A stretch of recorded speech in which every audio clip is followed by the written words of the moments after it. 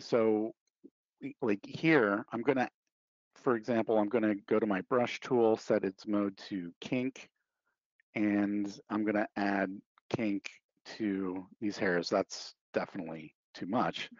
But in the Cinema 4D hair material, there is a parameter called Tighten. And what this does is it's going to essentially accentuate whatever is already happening with a hair. It's going to enhance it and make it even stronger. I think that was probably an unnecessary thing I did just now using that brush tool with the kink mode, but let's just let that go. There it is. Yeah, so it's definitely too much there.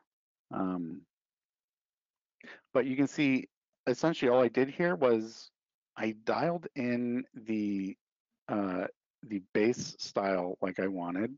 Let's undo that. And then I essentially just turned on, let's see this guy. I just turned on like all these other channels.